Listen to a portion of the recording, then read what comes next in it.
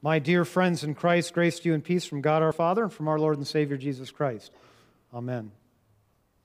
If you are hoping for a message today on who gets to be married to who after you die, you'll have to wait. I'm not touching that one this morning. The point of that reading, by the way, isn't that the Sadducees were trying to trick Jesus with what they thought was a trick question. The point is, he was trying to tell them that there is resurrection. There is a promise of life after this. But I'm drawn to the first reading today, in Job 19. Oh, that my words were written down. Oh, that they were inscribed in a book. Oh, that with an iron pen and with lead they were engraved on a rock forever. For I know that my Redeemer lives, and that at the last he will stand upon the earth, and after my skin has been thus destroyed, then in my flesh I shall see God, whom I shall see on my side, and my eyes shall behold, and not another. It's 44 days until Christmas Eve. And I say that not to get anyone panicked about it or to warn you about how many shopping days you have left or some nonsense like that. It's just that scripture that I just shared with you from Job 19 has put me in mind of Christmas Eve. And I know it doesn't sound Christmassy, but I'll explain. Christmas Eve, of course, around this joint is pretty hectic to say the least. Yeah? With services at 1:30, 3:30, 5:30, and then 10 o'clock p.m. For those of us leading the festive services, it's a day, right? I mean, it is a day. It's like 3 days in one day. For me, it begins mid-morning when I'll get here in the quiet before everything kind of jumps off. And every Christmas Eve day, I begin as I have for the last 3 decades. In the quiet of my office, going over my sermon, any last-minute details that I need to think about for the services coming up, while a recording of Handel's Messiah plays in the background. 30 years ago, I had it on a vinyl LP, and then I got a cassette tape, and then the tape broke, and I got a CD, and then after the CD, now I just stream it on my iPhone. Some things change, but some things don't. They stay the same. The Messiah, which is an oratorio composed by George Friedrich Handel, whose picture you see on the screen behind me. Composed in 1741, that work has been performed countless times by countless orchestras and choirs over the last 278 years, and most often right around the Christmas season. Luther College, my alma mater, would perform the Messiah every December under the direction of Weston Noble, who was the Nordic choir director there for over 50 years, with full orchestra, all 6 choirs in the college singing, as well as any faculty, staff, and members of the student body who wanted to participate in the mass chorus. Oftentimes it seemed like there were more people in the performance than were actually observing and participating that way in the performance. But beyond the sentimentality, I think there's a reason that it's so often performed at Christmas time. All of the words that are sung in Handel's Messiah are lifted directly from Scripture. The entire first movement, which proclaims the coming of God's anointed, the Messiah, come almost exclusively from the 40th chapter of the prophet Isaiah. And it begins with those marvelous words, "Comfort ye, comfort ye. Speak tenderly to Jerusalem. Cry to her that she has served her term, that her warfare is accomplished, that her iniquity is pardoned." And then it goes on from there. That's just a lone baritone voice singing that, to the whole chorus singing, "Every valley shall be exalted. Every valley shall be exalted." I can't even do it, but you get the idea. It's a wonderful piece of music to hear. And it goes from there to, "And the glory of the Lord shall be revealed." And from there it goes, leading up to these words of promise from the 9th chapter of Isaiah, "For unto us a child is born. For unto us a child is born, unto us A son is given unto us, a son is given, and the government shall be upon his shoulders, and his name shall be called Wonderful, Counselor, the Mighty God, the Everlasting Father, the Prince of Peace. And it goes on like that. Just makes the hair on your arm. I can't do it, but when you listen to a performance, it makes the hair on your arm stand up. And that's how the first movement of the Messiah ends. And the second movement begins, and he shall feed his flock like a shepherd. And the whole second movement is about now how the Messiah has appeared and how the Messiah faces opposition, right? And during his ministry, and it all ends with that magnificent piece of music that you all know by heart, the Alleluia chorus, right? Everybody's heard that. Alleluia, Alleluia, Alleluia. It's like the whole realm of heaven singing Alleluia at the resurrection of our Lord. But then, that kind of just plays in the background every Christmas Eve while I'm in my office. But then, the third movement begins. The third movement. It's kind of like the movement for the church. Now that the Messiah has come, now that he is risen from the dead, what happens to people of faith? Well, it starts out with one lone, plaintive soprano voice, singing the words from Job 19. I know that my Redeemer liveth. I know that my Redeemer liveth, and he shall stand at the latter day upon the earth. And though worms destroy this body, yet in my flesh I shall see God.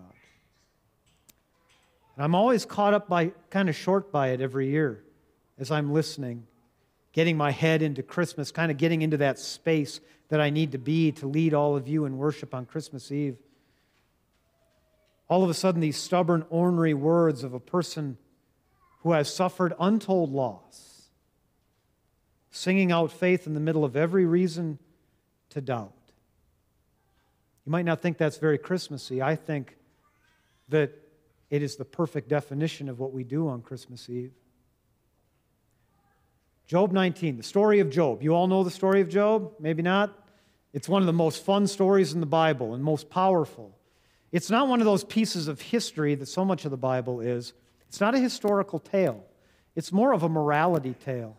It's meant to give us a larger truth than simply the words on the page. The story. It's this legend meant to communicate something more deep. And it goes like this. One day, I'll boil it down into a nutshell. One day, all the heavenly beings are coming before God in heaven. And all of a sudden, Ha-Satan comes up. That's in Hebrew for the accuser. The accuser, Ha-Satan, Satan. And God says to Satan, the accuser, hey, where have you been lately? What have you been up to? And Satan says, I've been trying to traveling to and fro on the earth, seeing what's up. And God says, well, in that case, you've seen my servant Job then, right? Satan says, yeah, I've seen Job. God says, I love Job. He's so faithful. He's so righteous. He worships me. He knows who he is, and he knows who I am. There's no better servant on the face of the earth than Job. And Satan says, well, it's no wonder that he worships you. You give him everything. Look at all the flocks he has. Look at all the wealth he has. Look at the big family, 7 sons, 3 daughters, loving wife, reputation in the community, everything a guy could want. You take away any one of those things, God, and he would curse you to your face, because that's how human beings are. They're fickle. And God says, I'll take you up on that bet. Do what you want with Job, but do not harm him. Do not touch a hair on his head. And Satan departs from God's presence. Next thing you know, all of a sudden, things are starting to happen to Job. One day, some servants come running in from the field, reporting to him how some enemies have come, stolen all of his sheep, and killed his sheep herders. Then another servant comes running in, same day, tells him all of his cattle have been carried off by the enemies to the east, and all of his cattle herdsmen have been killed. Next thing you know, another servant runs in, tells Job that all of his camels have been stolen away from the enemies to the west, and they've killed all of his camel herders. One by one, all of these riches are being stripped away from Job all at once. Now, you should know, too, that Job's family was righteous. He had 7 sons and 3 daughters, and they had a good family life together. Every week, they would gather at one of the sons' houses and have a little dinner party. Every week. Every one of us parents hope that our kids love each other that way. You know, that they'll get together and they'll have fun together. And every week after that party, Job, being the righteous man that he is, would go and sacrifice to God on behalf of each one of his 10 children, just in case they had done something partying that night, gotten a little out of hand maybe, done something to displease God. That's how righteous Job was. He not only prayed for himself, but he prayed for his children. Well, after Job had lost all of his riches, his cattle, his camels, his sheep, he got word from another servant that at the last night's house party, where all of his children were gathered, the house caved in because of a hurricane, that wind that blew up. The whole house fell in, and all of his children are dead. Just like that, Job has lost everything. And Job says those words that you all know, the Lord has given, the Lord has taken away. Blessed be the name of the Lord. And he wept and he worshiped. The next day, in the council of heaven, all the heavenly creatures were coming in, and Satan comes in before God, and God says, "Hey, Satan, what have you been up to?" Satan says, "I've been traveling to and fro on the earth, up and down on it, checking things out." And then God says, "I know you have. And I know what you did to my servant Job. And look, he still worships me. You said he wouldn't, but he still honors me because he knows who he is and he knows who I am." And Satan says, "Well, yeah, of course he does. You just took away his stuff and his family. But you harm him, you touch his health, he'll curse you to your face." And God says, "I'll take that bet." So Satan leaves. God says, "You can do anything you want to him, but just do not kill him." Job breaks out in this horrendous rash all of a sudden. Boils everywhere. Terrible skin condition where he can't rest. He has to take a potsherd and scrape his skin constantly just to get some relief, and he sits in ashes all day. And his wife is so disgusted with what's happened to him that she says, "Why don't you just curse God and die?" And Job says to her, "That's just what a foolish person would say. I don't know why this has happened to me. And I don't know where God is in the middle of it. But I know that God is still God." And that's when 3 of his friends come, Job's friends, to try to console him, give him some counsel. And each of those 3 friends represents that notion that nothing bad could happen to a good person. If something bad happened to you, you must have deserved it. You must have done something to really make God angry. And so they were trying to get Job to confess. Just confess what you've done. Just admit that somewhere along the line you've tripped up, you've given great offense to God, and God will restore you. And over again in the story, Job says, "I don't know what to confess. I don't know that I've done anything wrong. And I can't explain why this has happened to me." You see, this story was first given as kind of an antidote to that notion that kind of floats around still to this day, that everything happens for a reason. The Bible never says everything happens for a reason. There are some things that happen to you that you can't give a reason for. Stuff happens that leaves us desperately confused, right? And laid low. And that's what this story is about.